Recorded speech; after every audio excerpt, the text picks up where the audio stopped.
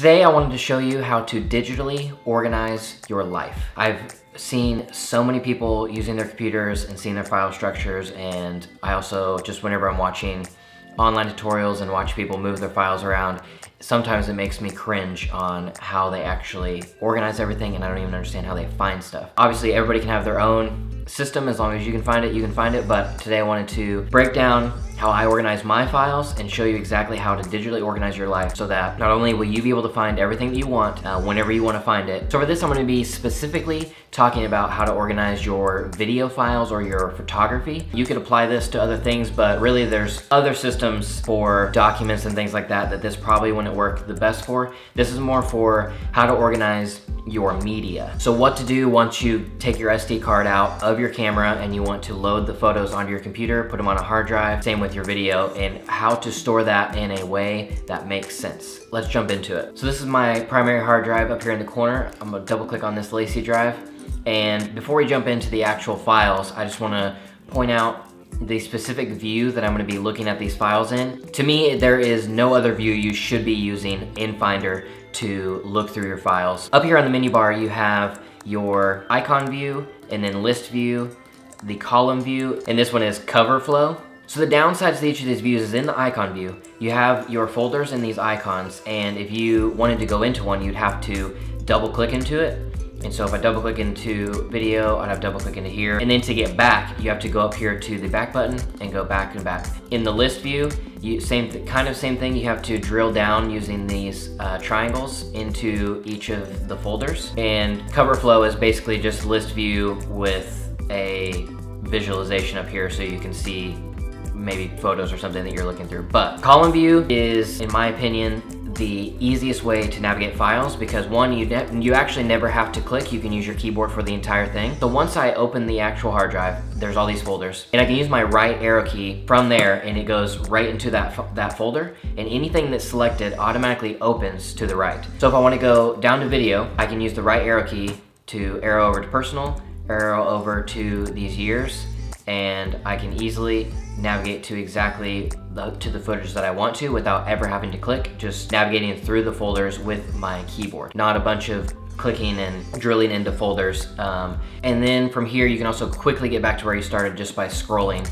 all the way over. You can quickly and easily see what folders you went through and go all the way to the beginning in milliseconds. Okay, so let's actually jump into exactly how I organize my files. So there's a couple folders in here right now that are here just for backup and aren't actually part of the system, but I want to talk about this 1 through 5. So in the hierarchy, this is the first step. And so the reason there are numbers here is because the folders are listed alphabetically, and I want them specifically to be in this exact order. So I'm the creative director at City Church, and so I am in the City Church folder every single day. It's the most open folder that I have, so I want it to be first. That way, whenever I open the hard drive, right whenever I do the right arrow key, it's already in that folder and I can navigate to exactly what I want to do. So then I have design, photography, video, and then side projects. So that obviously applies to very specific things that I am doing, but you can set yours up however you want. But what I want to specifically talk about is the photography and video folders. So this is for managing your media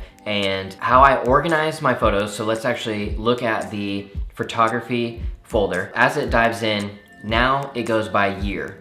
And so you can see I have a bunch of years all the way to this year. So once I open the year folder, it immediately goes to broken down by months. And if you were to just do the folder as January, February, March, they wouldn't actually stay in order of months because it's gonna be in alphabetical order. So I number them the month as well. So obviously January is the first month, so it's 01 January, 03 March, 04 April. And then once we're into the month folder, so we go photography, year, month, and then it's down by day. So again, this is the number represents the actual day it was shot, and then I do a dash and then a description of what actually was shot on that day. So whenever I want to look for photos, and I know that I went to Europe in January of 2016.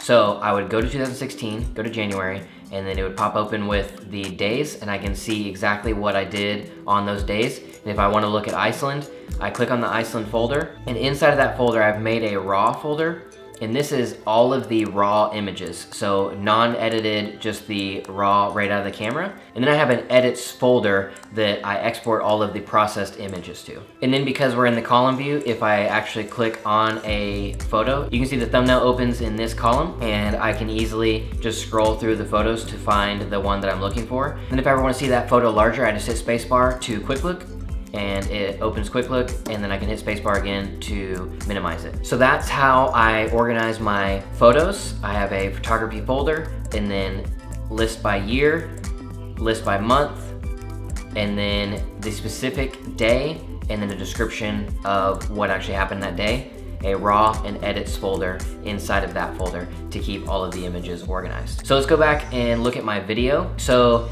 in video, I have 3 folders instead of just going right into date, because I have a personal, client, and resources folder. And so in the personal folder, this is obviously gonna be my personal videos, vlogs, things like that. Client is going to be videos that I was actually paid for, that I was hired to do. And then resources is where I just keep any specific video resources, LUTs, and music, things like that. But let's actually look at my personal folder, and inside the personal folder, it goes now exactly how I do the photos. So 2017, and then it's gonna be month, and then it's going to be by day. And then again, I have a short description of what actually happened that day. So I just went to the 1975 concert on the 19th. So if I click on that, or I can use my arrow keys to right and then arrow down to the 19th, it opens up. So inside of the day folder, I now have it broken down by footage, music, and project. So inside the footage folder is going to be all the footage from that day. Then in the music folder is going to be any music that I downloaded to use in this video. So inside the project file is going to be all the saved Premiere project files.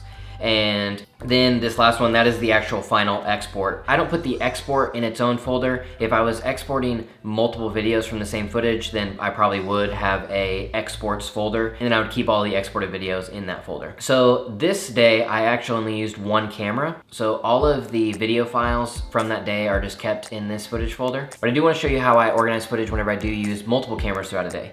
So in March, went skydiving with a lot of my friends. So again, same file structure of footage, music, project, and then the export. But inside of the footage folder, I actually now have it broken down by camera. Because for this video, I actually used multiple GoPros, multiple cameras, and a drone. I have all the video files put into folders labeled what camera it was shot on. So most of all the main footage was shot on the RX100 Mark V. So I have a folder labeled RX100, and all the files are in there. Then inside of the GoPro folder, I have this one broken down by people's names, because we had multiple GoPros on multiple different people. So if I want to find the GoPro footage that I'm actually in, just click on the GoPro folder, then I click on my name, and then this is all of the GoPro footage from my actual jump. But if I wanted to look at my wife's, I would come over here to Sarah, and I could see all that GoPro footage. Then I also have the drone footage, the RX100 footage. So that's how I organize all the raw footage in the folders. The one quick add-on, just in case you have any questions, is my actual workflow of how I get the footage from the camera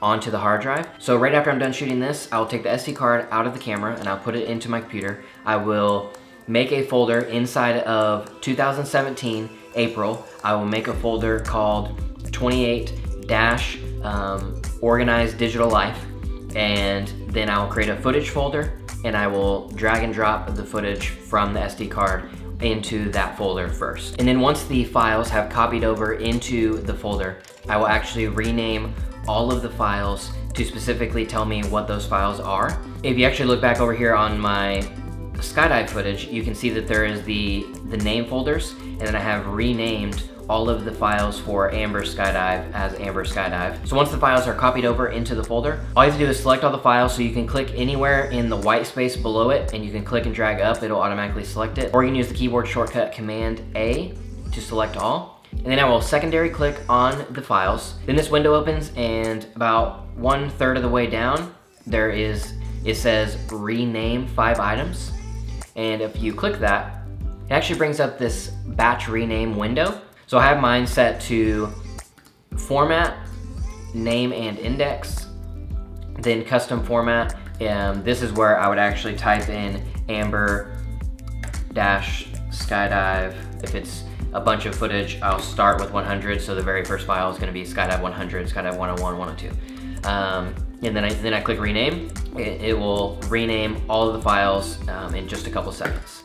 Well, that is my process of how I get things from my camera onto an external hard drive and how I organize it into a date-based system so I can easily find exactly what I'm looking for without having to try to rack my brain to remember where I put it on my computer. So I hope that helps you, and I know there's a lot of people who need this information because I've seen you guys use your computers. You know who you are. So if you have a friend who it drives you crazy to watch them use your computer, send them this video so they can learn how to organize their files in a way that makes sense. Thank you guys for watching. If you like this video, give it a like, subscribe for more vlogs and tech content like this, and we'll see you next time.